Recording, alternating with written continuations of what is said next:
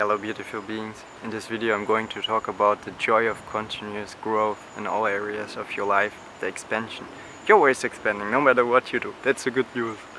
But then I will go into the subject conscious, continual growth, liking to see how your intellect is expanding, liking to see and enjoying to see how your physical body is growing, how your relationship is evolving and getting deeper, and you can expand in so many ways in your life.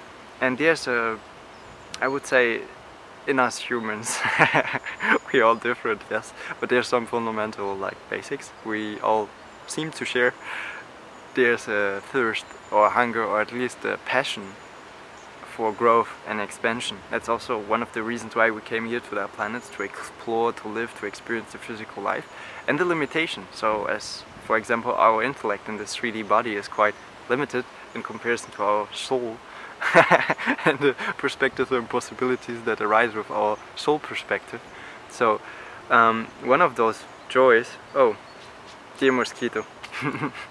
So the brightest perspective is so big that coming into a body is so interesting to experience all those things and learn math, or okay, many of those people, and especially me in the past, I wasn't such a friend with math, but right now I'm really enjoying it, to learn all those things and have a completely new perspective about it, and also to see where it brings you from a, I would say, spiritual medium state in that mind space, and how nice it is to switch those states. They're always interjoined, and when some important message comes, you're always going to be notified, but actually to move around all those states, the medium state, the relaxing state, and this really energetic, passionate, somewhat tense but in a nice positive way intellectual state, and just grow in all those subjects.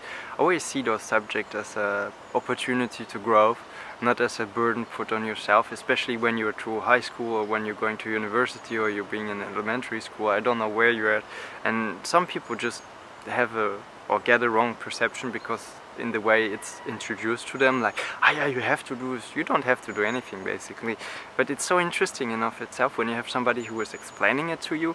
And if you don't have somebody who is explaining those subjects so much to you, just ask friends and put yourself out in the internet. Hey, who wants to do some math, physical, German, or I don't know, English or Japanese, Chinese, whatever, and do them with people you resonate with, who are good at the subjects and who like them. That's my primary advice there, because you're not only connecting energetically and you're having this good chemistry and fun in the group, but you're also learning those things so much quicker. You can cipher, like, I don't know, like it would take 5 or 10 times longer to do it on your own. When you're just in this nice group of a few people, or just with a friend, it can go so fast, and then you see how much pleasure actually you get out of it, and you have all those, like, I would say, old conditioned nice reward impulses from your body, like, ah yeah, I made this, oh yeah, I just won this, ah yeah, this was right, I got the right answer here and there, and then you have those nice experiences which accumulate each other and which create a, I would say, a bliss bubble, which is nice, not like a bubble that can pop easily, but it's really,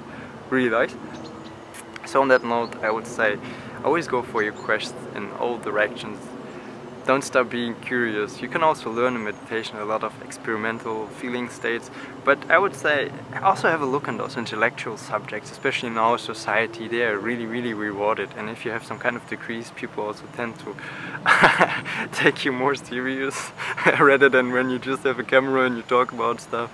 See, people always like a form about certain things. There are huge benefits in getting degrees, and I would say, if I can talk about myself, I would just go for education while doing my things in life.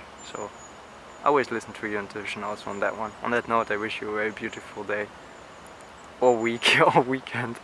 No, basically it's a very beautiful week. I was just joking, and I love you very much as always. Namaste.